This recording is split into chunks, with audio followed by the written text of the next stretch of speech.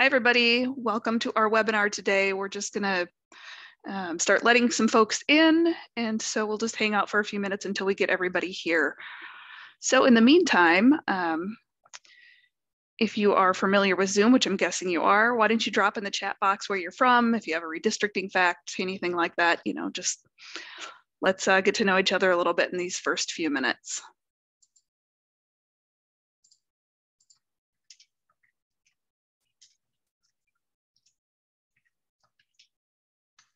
I see somebody's in sunny Colorado. Wendy, that's you. I'm in sunny Minnesota. It's been a warm winter here so far.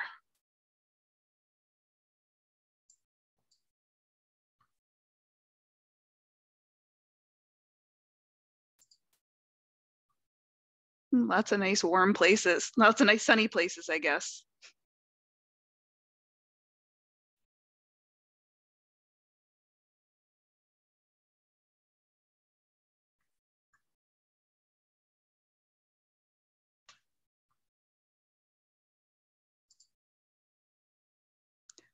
All right, it looks like most of our folks have joined us.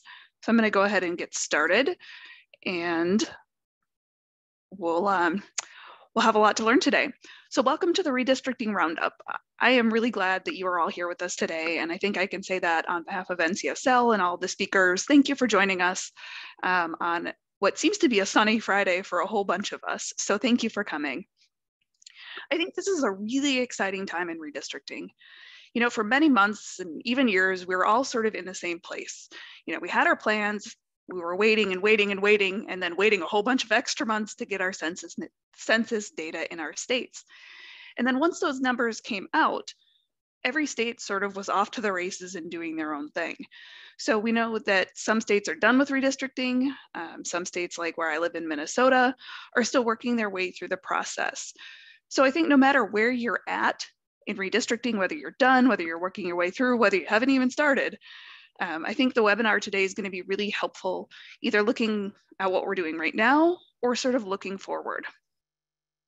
So we're going to talk about three things today. We're going to hear first a recap of pending redistricting litigation, what's sort of going on around the US. Second, we're going to hear an overview about where states are at with their redistricting plans. Third, and finally, we're going to have a discussion about some changes that will help the redistricting process go a little more smoothly. And then, of course, at the end, we'll have some time for questions. So I want to take a little side note here. I think a lot of us on this call are familiar with redistricting, but I'm guessing there's also some people that are new to this concept, new to the process. So I want to give a really quick overview of what redistricting is. So all you pros that know what you're doing, know what this is all about, go ahead and ignore me for a minute, check your email, do something else. For all of you, though, you that are new to this, let me tell you why redistricting is important and what it is. So in very, very basic terms, redistricting is the process of redrawing the congressional, legislative, and sometimes local district lines. This is done every 10 years after the decennial census.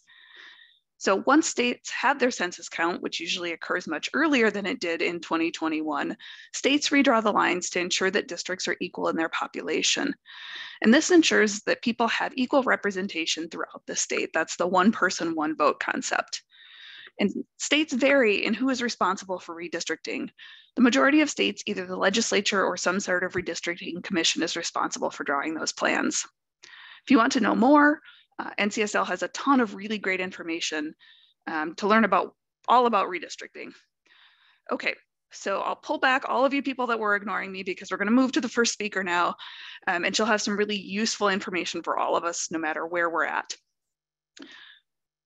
So let me introduce you to Michelle Davis, who is just a wonderful person. She's brilliant, and she's a nationally recognized expert on redistricting, and she's a senior policy analyst for the Maryland Department of Legislative Services, which is the professional staff agency for the Maryland General Assembly.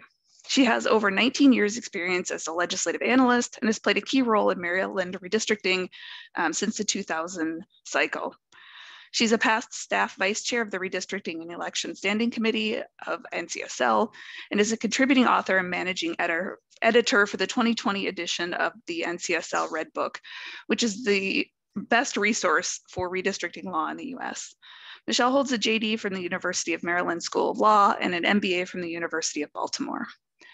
So before I turn it over to Michelle, as some of you have seen in some of our webinars, we've been trying to get each speaker started with an icebreaker question. So today's question for you, Michelle, first is tell us what your first job was, and then go ahead and take it away.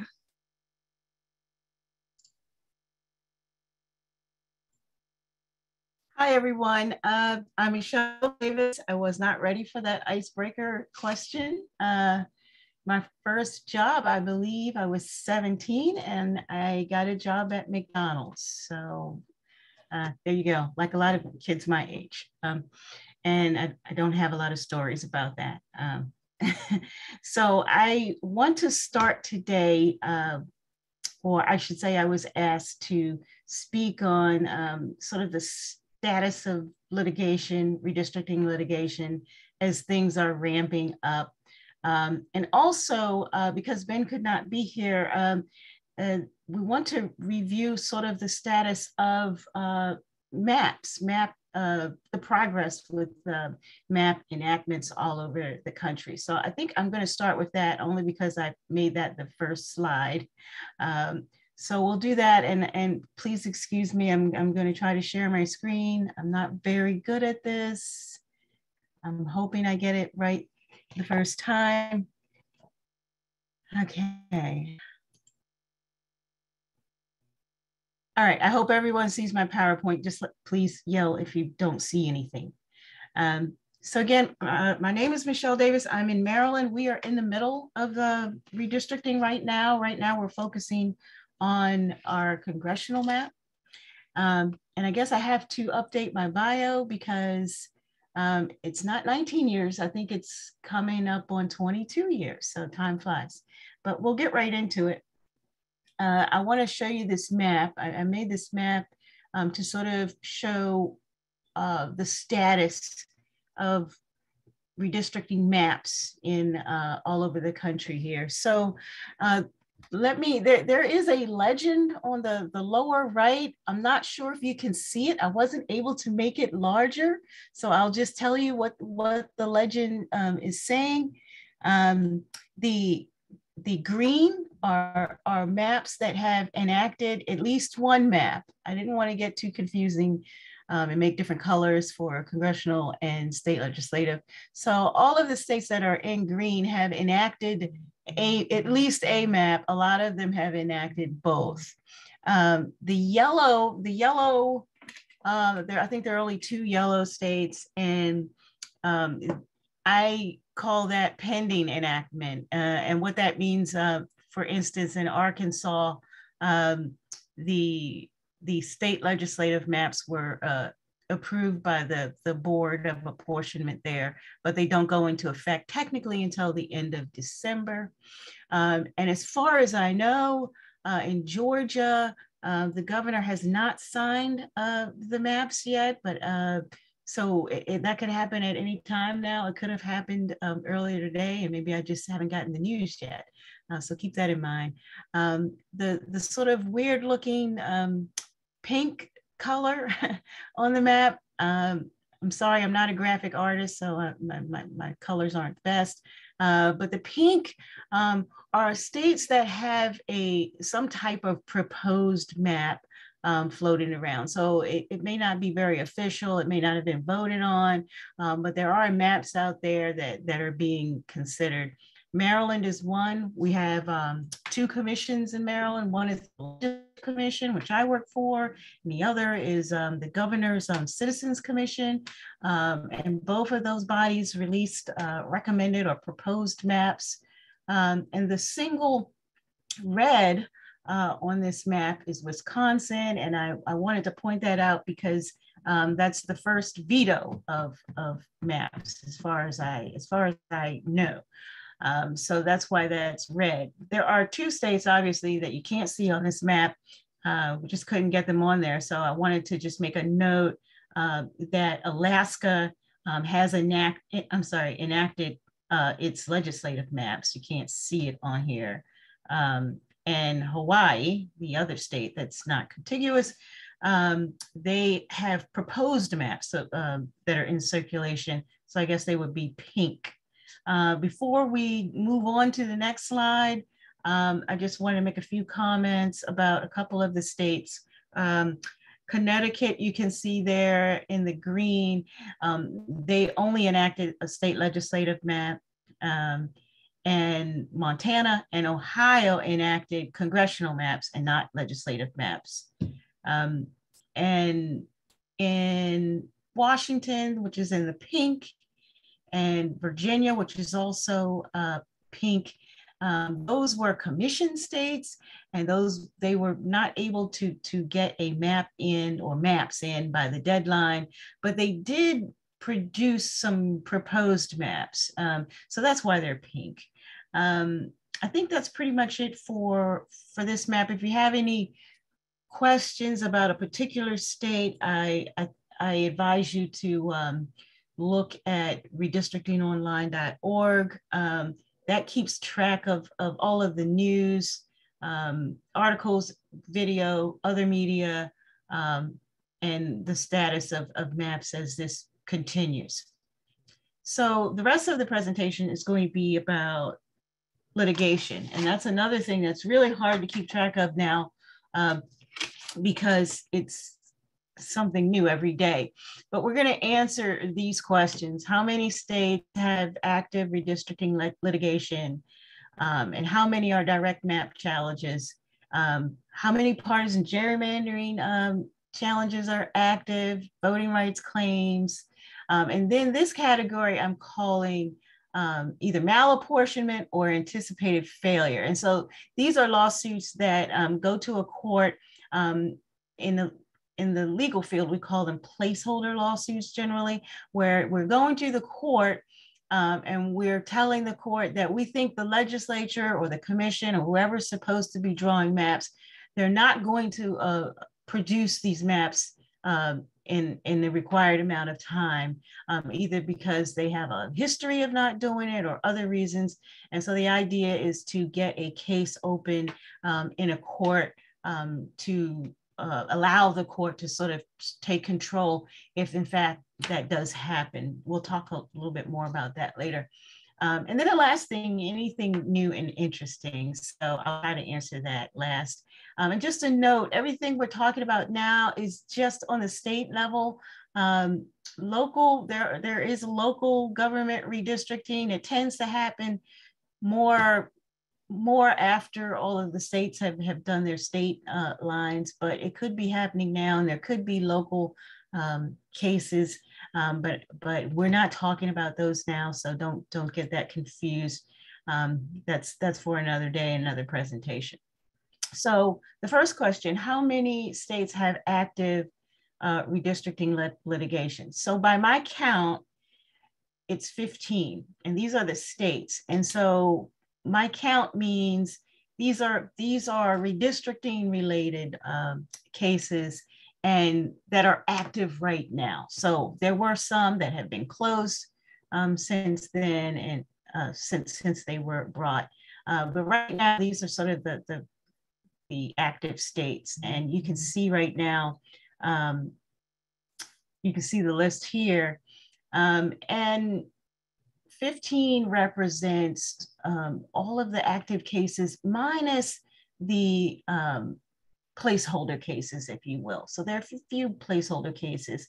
So how many are direct challenges to maps? So by my count, it's about 28. This isn't precise, but that's probably a pretty close number. I think all in all, it's about 33, but like I said, I separate out the sort of the placeholder cases because they're not really about maps, because they're saying that there's not going to be maps enacted in time. Oh, hold on one second. Before we jump ahead, I wanted to just mention some of those cases, and I'm sorry, I have to read a little bit. I have to read my notes a little bit. But of the active cases that are direct challenges to maps, I'm just going to talk about a select few. For one, we have 4 cases active in Alabama. Two of them are voting rights cases and racial gerrymandering. In particular, one case alleges discriminatory purpose. In Idaho,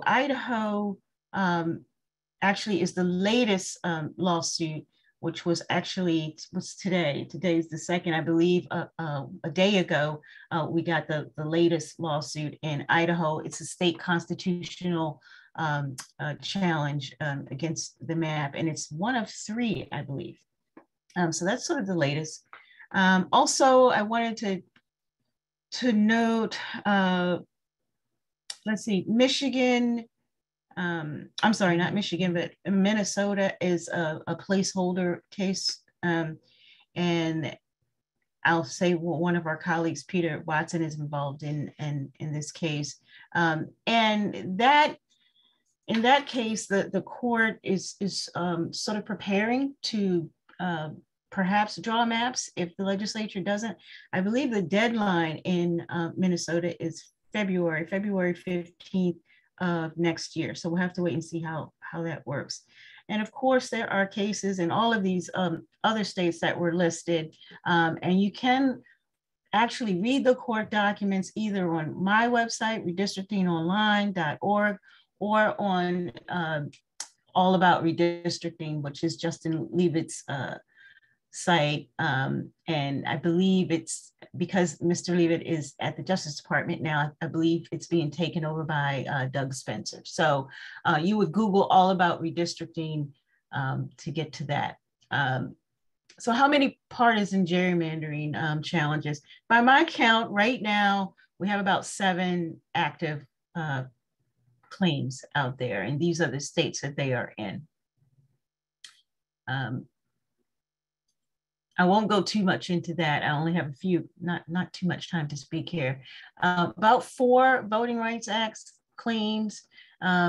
North Carolina and Texas are probably going to be one of the most watched. And I anticipate that there'll be more cases in Texas, as it generally is. So there's that. And again, as I was speaking before, these placeholder lawsuits that are active in these states, and again, these are in anticipation of the state not being able to enact maps in the appropriate amount of time. The last thing I wanted to talk about is, well, what is new and interesting? And the only thing that really pops up in my head are 2 things. One is a surprise that it's not interesting or that it's not happening. Before we started all of this and before we got our census numbers, a lot of us thought that differential privacy was going to be a big legal issue. And indeed it was. In the beginning, there were a couple of lawsuits. There were several states actually involved in lawsuits suing the Census Bureau, but it didn't sort of pan out to be much, at least not yet. Of course, that could still change, but earlier last year, we were anticipating that to be a big deal in the legal world. So we have to wait on that. And of course, the other thing is the state partisan gerrymandering claims. And if you're new to this, the big deal about partisan gerrymandering is that the Supreme Court recently sort of got out of the business of hearing federal partisan gerrymandering claims. So in a word, you can't go into a federal court and claim that or challenge a map based on that. However, in a state court, you can, and it has happened already in other states. They've actually, where I am now, I live in Pennsylvania, and our congressional map was overturned for partisan gerrymandering by a state court in 2018, I believe. And the same thing in North Carolina. So there has been some success with that. So if you are familiar with that subject in terms of redistricting litigation, it's really something to look out for. And that really will be new and interesting for the 2020 cycle. as states get into, as litigants get into state courts and sort of test out these state constitutions. And what's so interesting is that every state constitution is different. So it'll be interesting to see how that pans out. But the other thing I thought of about what was new and interesting this go around, at least so far, is the sort of the failure of some of the commissions that have been doing maps. One was very unexpected. I think the Washington Redistricting Commission was not able to agree on maps, and it went to their Supreme Court. They missed the deadline by 1 day, which is interesting. So they actually, I guess they agreed on a map, but they were a day late. So I think there was probably a lot leading up to that. So there was some difficulty there. And then in Virginia, which I think is really, really the best example of sort of a commission really having a very, very difficult time. And all of the meetings were recorded, and there were a lot of things going on with that commission, but they failed as well. And Virginia now the Supreme Court has to draw maps for Virginia. So far, two commissions that have had a really rough time of it. And I'm sure there are other commissions as well, but those two were singled out as probably the most significant failures to date. And I'm sure others might have opinions on that later. So I'm going to leave it there. I'm not sure if I did 10 minutes or 20 minutes. I hope I didn't run over too far. I wanted to remind everyone to go to redistrictingonline.org if you are interested in delving a little bit deeper into what I've talked about. We do have a case library where you can actually get read the actual cases and some of the case materials and the opinions when they get issued, all in our database. So it'll be pretty easy. And again, I believe that this website and All About Redistricting are the only two places that have a sort of a complete database of just redistricting litigation. So that's important. And excuse me, Redistricting Online is sort of the specialty of that website is that there's a lot of media coverage, and there's a page for each state. And I want to ask everyone, I know everyone is looking is here from all over the country. And if you are a staffer or you're involved in redistricting in your state, please do check your state page on redistrictingonline.org. I get sort of updates from people all the time because they know what's going on in their state. And so I welcome anyone to send me updates about what's going on in their state, and I can update the website that way. We're hoping to make that state almanac on the site a very good online sort of encyclopedia, if you will, for the 2020 cycle. So I want to thank everyone for listening, and I'm going to give it back to Lexi. Thanks, Michelle. That was really, really interesting. I'm just amazed that you have the time to track all of these things and do your work. So good work on all of that. And thanks to Wendy and Jeff, who I know also help with your website. It's fascinating and it's a great resource. So thanks to all of you for that. And thanks for mentioning Minnesota. Yeah, we have sort of a unique dual process going on here. So I'll turn the corner now, and our next and last speakers are Clark Bensen and Kim Brace, who I'm sure many of you are familiar with. They'll be giving us some tips on how to make the redistricting process go a bit more smoothly. So in some states that are still working through the process, these tips and tricks might be helpful right now to implement. For you states that are already done, these things will be helpful to think about maybe for the 2030 cycle.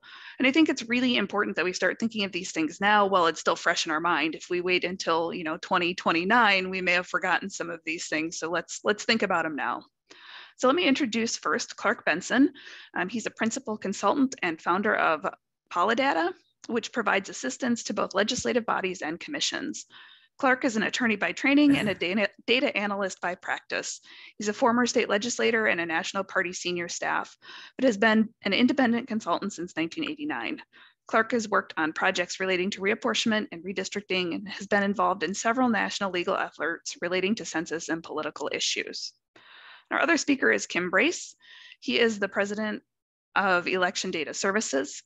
He has designed databases and provided technical assistance and strategic advice on the development of redistricting commissions and state and local legislatures. His areas of expertise include demographic databases, district compactness and contiguity, racial block voting, and communities of interest. Kim has also conducted research on voting equipment, voter registration systems, and other issues in election administration. Prior to founding Election Data Services, Kim was an associate editor of Election Administration Reports, and he is a graduate from American University in Washington, D.C. So back to our icebreaker questions. Could you both tell us what your first job was, and then you can hit the ground running and tell us how to smooth out the process? I'll go first because Kim's going to talk about the first slide. So I guess it's a question of what you consider a first job, but first situation which other people paid me besides my parents was I mowed lawns during summers in the high schools and stuff. So I was outside all the time and got to play tennis while I wasn't pushing the mower. Kim? Well, my first job was actually, my father was manager of a television station in San Diego, California. So at the young age of 13, I got a job at my dad's TV station doing switchboard operator on the weekends. But the other thing that I had at the station was I was what's called the Kogo-roo. This is a kangaroo costume that I had to wear at parades. And I was that guy inside that darn hot, sweaty costume. The love of that kangaroo was that it had a long tail. And I had little kids coming behind me, trying to pull my tail off for multiple years, it seemed like. So that was my first job experience. Kind of traumatic, I guess, on that side. So I'm running the slideshow that Clark and I have put together. And so let me share this PowerPoint that we have. And can everybody see the PowerPoint? Yep, all right. So let me go and go into slideshow so that we get the full thing. So thank you all for coming. We are looking at and have looked at for multiple years. Clark and I have worked together, even though we're opposite sides of the political spectrum, but we are very much interested in making sure the process goes as smoothly as possible and trying to figure out how to help things along. And having done this now, both of us for going into, this is our 5th decade of this craziness, you'll notice that we're both kind of gray. We're getting older, but so this is kind of sage advice. I never thought I'd be saying that because I'm still a kid of the 60s. What can I tell you? So we've ended up looking at a lot of different things over time in what can be done and what the process could happen. So what I'm going to do is advance the slides. And the first thing that we have all talked about and the importance of it is really working with the Census Bureau. Right now, for all of you in the cycle, you are caught in the process of dealing with what the Census Bureau gave you. But there's a way of trying to make things a little bit better. And that is what we have seen in working the process of particularly the block boundary suggestion program. And you are now experiencing within your states the circumstance of having problem census blocks. Well, those could be fixed. And that is what the process of BBSP is. So we would encourage all of the states to look into this. This will start again in 2025. It's a way of keeping James Whitehorn busy during the census, in between censuses. It's also the way of keeping us busy, certainly. But it is a way of trying to make sure that things look better when we start dealing with the maps that we have to deal with and producing. So census blocks and getting them correct is very important. We have made use of it in a number of states to get better information for the prisons and military bases and other kinds of special geographies that might be there. And we have made use of it here. I'm sitting in the bowels of the Rhode Island State House Legislature, and we've made use of it here in Rhode Island to make census blocks follow more neighborhoods by using back property lines, not using necessarily visible features, but showing a real neighborhood. Because now that we have aerial photographs and much better aerial photographs, you can see what you're drawing and where you're drawing. And you can see on those aerial photographs, oh, this is all woodland around this neighborhood, but the census block boundary crosses over that woodland over to that other street. And the people on that other street are not really connected with that neighborhood back there. So trying to fix that and give you the capabilities of really having better data. And for the demographers here in the state of Rhode Island, this is a gold mine of information. So trying to make sure that some of that is reflected is something that you can do in looking forward to 2030 and fixing the problems that you're having now in 2021 and 2022. Clark? Another good use of the block boundary suggestion project is, in fact, it helps or it gives you the opportunity to work on your precinct geography. There are several bugaboos that we've all experienced in dealing with basically the political data, not necessarily the census data, but political data. And the number one thing that is frequently missing is precinct geography. And I don't mean that it doesn't align with the blocks, it's just that it does not exist. And so that's one thing that, of course, you have to do throughout the decade. And as Kim said, the BBSP is not going to start for several years. So there will be like several election cycles, let's put it this way. I'm not sure they'll have special elections coming out. But the point is, there'll be several cycles for which you have to start collecting the data now. And what that means is for every county or every town or whatever the political jurisdiction in your state is, you need to collect those maps and don't do what some states do, which is have a central repository for them. And whenever the county clerk, send the new map in, they very promptly and expeditiously put it on the website, and there's the current map.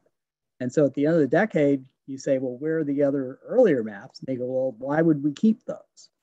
So precinct geography is a critical factor for the standpoint for the states where you can use political data. And even in states where you can't use political data, there are stakeholders who still want to assess a plan after the fact and such too. So it fits in very nicely with the block boundary suggestion project. Kim? So we have come up with a number of different ideas that you in your particular states could think about as you get out of this crazy process of redistricting right now. And yeah, you may not want to think about it for 8 years, but it's all going to happen again in another 8 years. So it's better to get prepared ahead of time and do things on an ongoing basis. So one of the things that we have seen in looking at and working in states, as Lexi has said, I work in a whole bunch of different states, so does Clark, in trying to help them build the databases necessary for doing the redistricting. And part of the process and the hassle that we have and everybody has in the various states is getting election results centrally available. Now, states have done a better job. When Clark and I started in 1980 and 1990, we had to go to every single county and dig out those election results from that filing cabinet in the county clerk's office and key punch those results and all of that fun stuff. That was made easier with states somewhat collecting and centralizing those election results. Now many more states have election result databases to help in that process. Part of the thing in terms of that kind of a database, have it flexible enough that you can add information to it. For anybody that's going through redistricting right now, you may be getting into a circumstance of looking at racial block voting and analyzing election results for how the different racial groups have voted. Well, part of the key of that is understanding who were the candidates and certainly what were the minority candidates.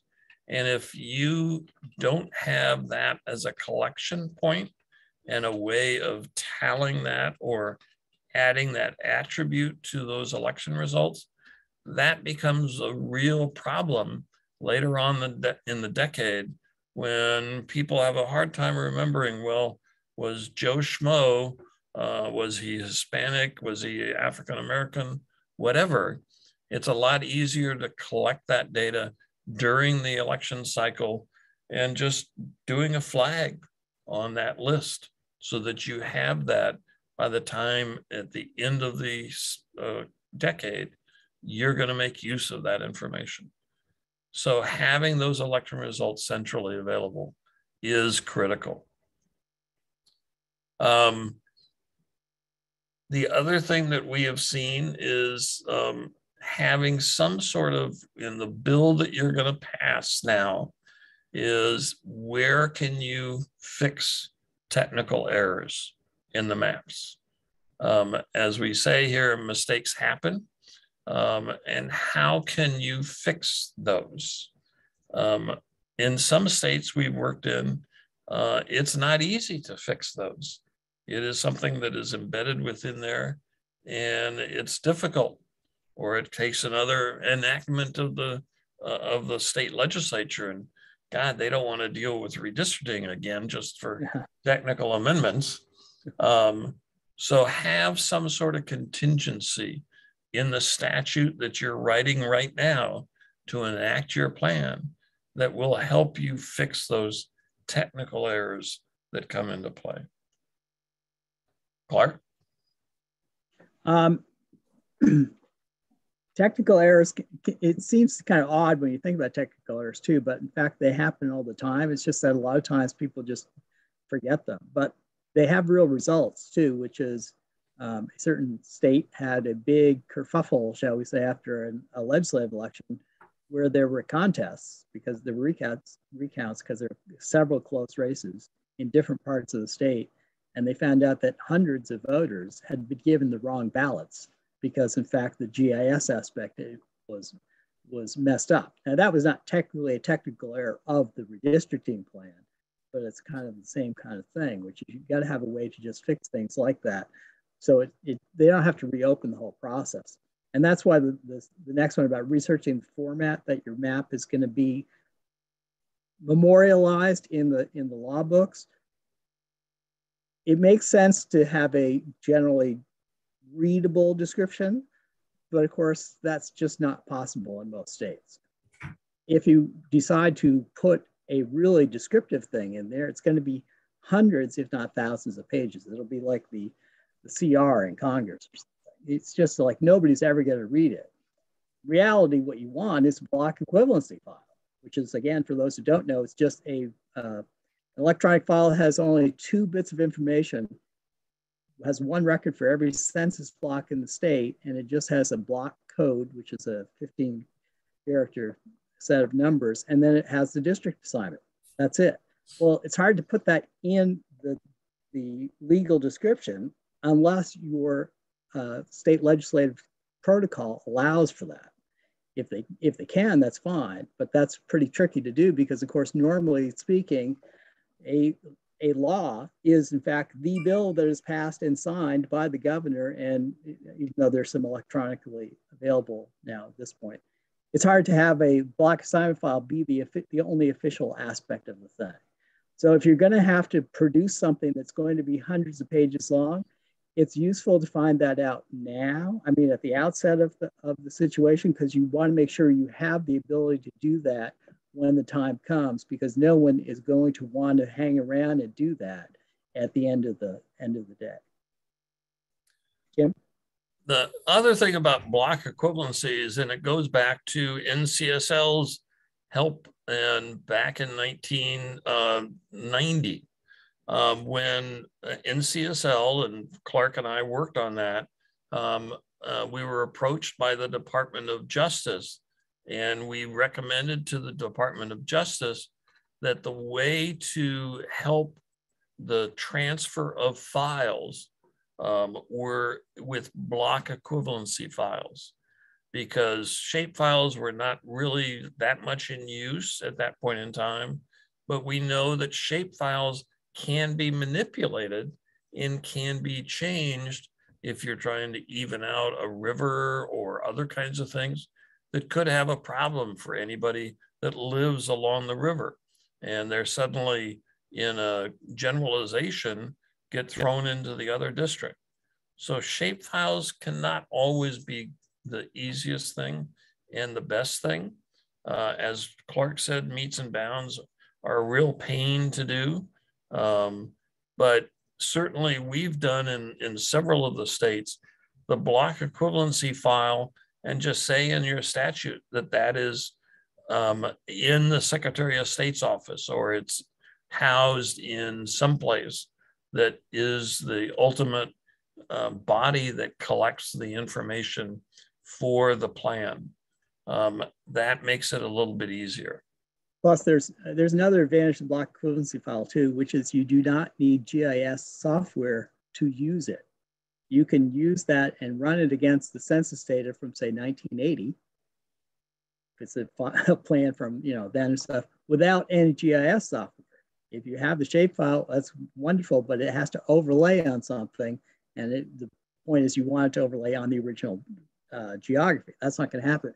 But if you just want to do census tabulations and stuff, you don't need GIS data, if system and software, if you have a block assignment file, because it's just a regular text file that goes in a database or an Excel spreadsheet.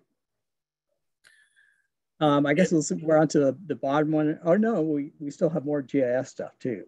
Yeah, we've got GIS. This is one that is a bugaboo from my side, and as Lexi said, I'm involved with election administrators. They can make use of and are starting to make use of GIS. And so the key is to work with them to help them out, because one of the things that they have to do once we get done drawing the districts, they have to implement it. They have to assign voters to the right district and ultimately to the right precinct. More and more are seeing that GIS can help them out, but most importantly, it can find the errors that they might have. So encouraging use of GIS in your state, particularly for your local governments, is going to pay off a lot as you go down the road. So we always try to encourage that. We've worked with many local election administrators to try to get them up to snuff in being able to make use of it. I sat with the head of the Rhode Island election division this morning for breakfast, talking about GIS use. So it is something that is real important. And ultimately, you as legislators could conceivably provide funding for local governments to move into this direction because they're the ones that are going to end up deciding, is Kim Brace in your district or not, because of any kind of street file and issues that they've got. And getting them into the right place is so important to make sure the election's covered properly. So encouraging use of GIS. This last piece was participating in the programs of the Bureau. We talked about that. We had a new slide for that. So that's what we started with. But the other thing is there's a lot of other issues that come into play. And this next one is a bugaboo that Clark and I both have. We are heavily involved with looking at election results. And election results are fine when they're down at the precinct level, because you can assign those election results to the new districts that you're looking at and build the systems so that as you draw the districts, you can see the political layout of what you're drawing. The problem that we are seeing, and we certainly saw much more so in 2020, in that election, so many jurisdictions started seeing a lot more absentee ballots and provisional ballots. And those, unfortunately, in many, many jurisdictions, were all assigned to the same precinct. It was a central precinct where all the absentee votes were cast. And that makes it kind of hard when you have 100 precincts for a county, and that 101st precinct suddenly has 60% of the votes, which is what we were seeing in jurisdictions in 2020. And those 60% of the votes are not allocatable to the precincts. So if you are caught right now with having votes that you don't know where they came from in this county, you've got a problem in properly allocating and properly defining your districts and knowing the political outcome in that district. So getting jurisdictions to allocate absentee and provisional ballots to the precinct and not aggregating them is critically important. Now that's going to take money. The county election officials recognize that that means that we have to code the ballots. Many more of them are with paper ballots. They have to code the ballots so that they can be counted that way. The printers love this. It adds to the cost of printing those ballots. But that is the only way we're going to get election results out at the precinct level so that we can use them in redistricting. So it's been a bugaboo of Clark's and mine for a while. For sure, because in the good old days, shall we say, back when we were doing the key punching and all that kind of stuff, absentee ballots, of course, was in most states was excuse only absentee. So you could basically ignore the absentees because they really were a very small proportion of the overall vote. But over the last few decades, obviously, no excuse absentee has come into play. And then, of course, then we have early voting as well. The biggest problem is that, especially now, more so than it was even 10 years ago, there's a definite partisan break in many states as to who votes at the polls and who votes early and who votes by absentee. And so in the 90s, we could have allocated them, distributed the centrally counted absentees to the precincts based upon an algorithm of, this precinct was 10% of the county, so we'll get 10% of the absentees and such. Well, now you can't do that because it tends, especially like in 2020, it was more so as a broad generalization that more Democrats voted absentee and Republicans voted at the polls. So you can't possibly allocate them back. If you can't allocate them back, that means if you have a state, as many or several do now, that have a political factor, criteria, whatever, can't favor a party, can't do unduly favor a party, whatever, you can't calculate, you can't use the absentees. And if you can't use the absentees, then how do you really know what you're using makes sense? So that's really the biggest problem with it. The side note on that is a lot of times absentees will be counted only for, say, the legislative district, but not for the governor. They will count them differently. So a lot of times we'll have a perfect example is you have a split precinct and it has parts of 2 congressional districts. It will give you the vote for the congressional election for each part of that precinct, but it does not give you the presidential vote for that precinct. Well, that's a problem too, but that's a minor problem compared to the absentee thing, which is if you do not redirect them back to the registration precinct, then they're basically unusable for general perspectives. The next thing about including counts of registered voters and ballots cast by precinct, this goes back to kind of the first thing about having the results centrally available. A lot of states do have registration, some have party registration, and some have, in fact, ballots cast, but they're frequently not connected to the results.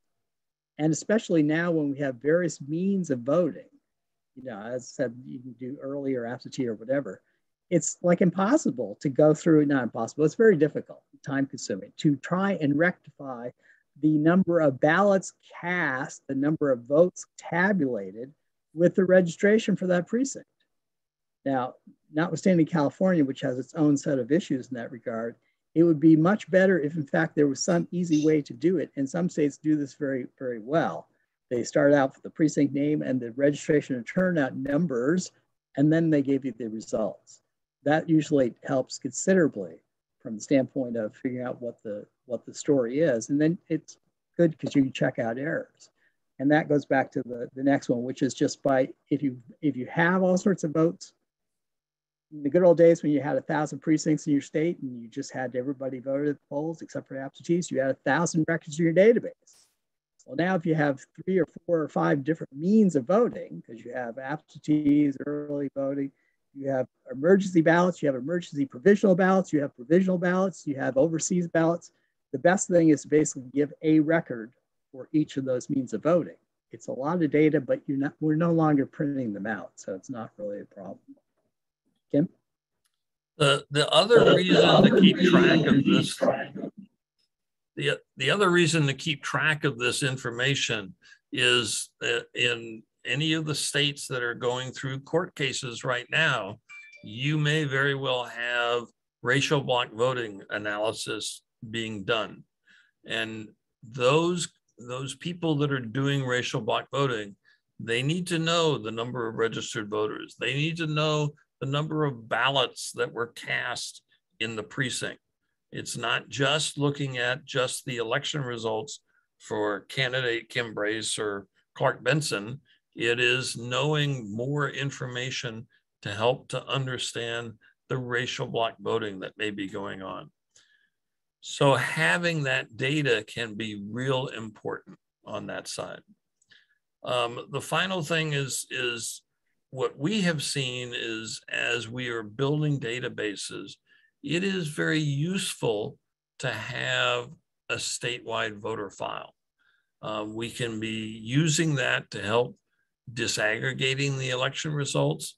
For example, if you take the voter file and you geocode those voters, you'll get a lot better feel on even within the precinct where the voters are, where the election results might be better allocated down at a block level than what we've done in the past of just distributing the information evenly throughout the blocks within that precinct.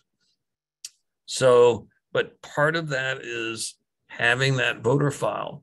And I've argued that it doesn't take a big problem for Secretary of State or whoever is doing that voter file manipulation and compiling is to just save a copy of it for each election and have that saved off in an archive someplace, because that can be real useful as you get about doing your next round of redistricting in how to build the databases to have those voter files for the past elections.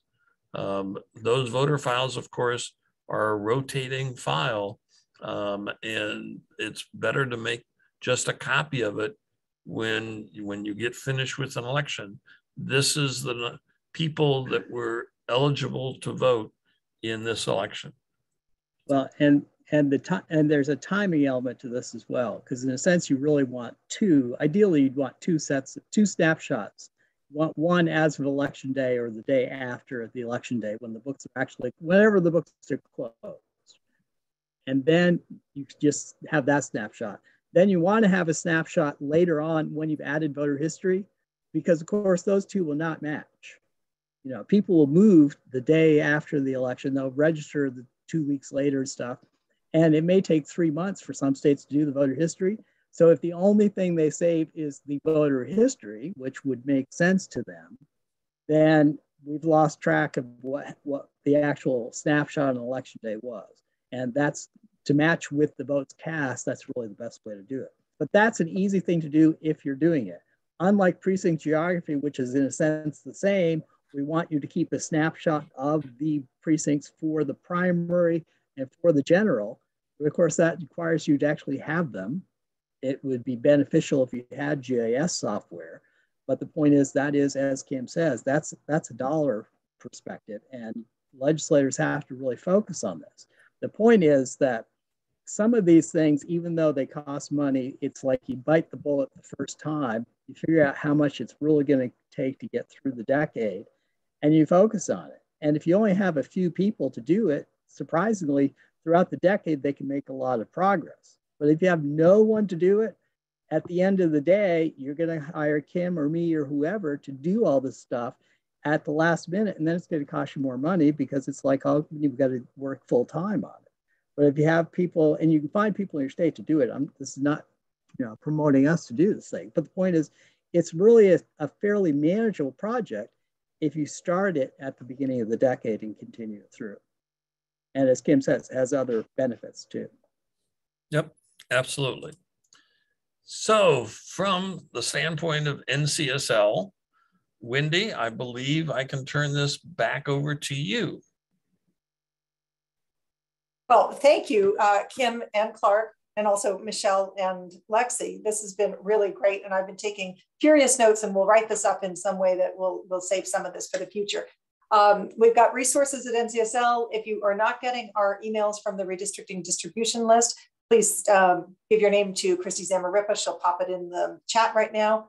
You've all got your own copy of the Redistricting Law 2020 book. If you don't, there's the executive summary, and Christy can help you find that if you need to. We did just create a new web page, and you could think of this as a table of contents. It's not fancy, but it tells you everything that we've got on redistricting, so you can find it in one place. I hear from people, well, I think you've got it somewhere, but I can't find it. Now you can find it.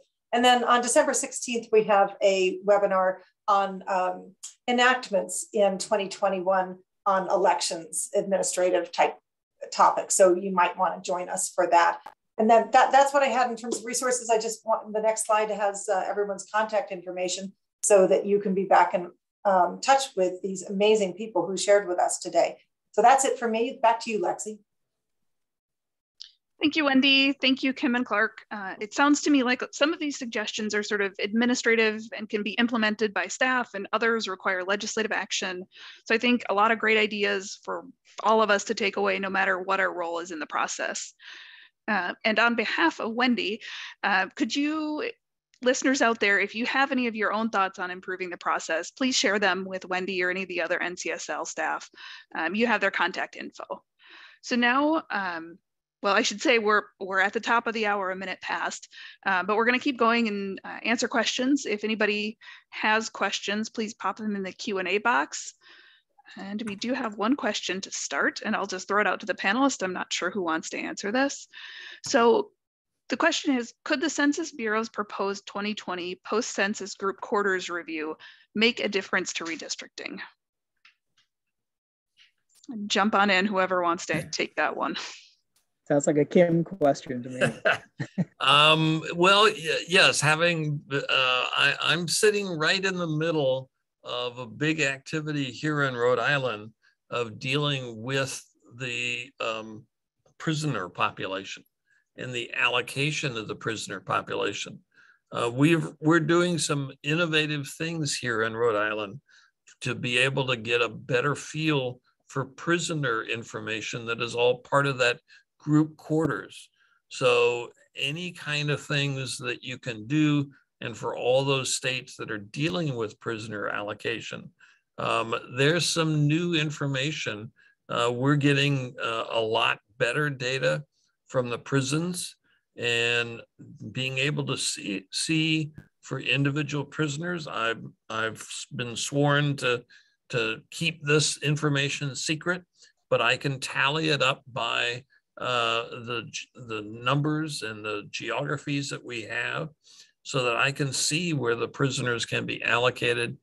But I can also see in Rhode Island how long they've been in prison, because one of the things that is being explored is, well, you know, if they're only going to be in prison for these 2 years between census day and when the enactment is done of the districting plan, maybe those we can reallocate, because they're going to be back in their city, in their homes, when they end up voting for the first time, as opposed to the lifers that are here.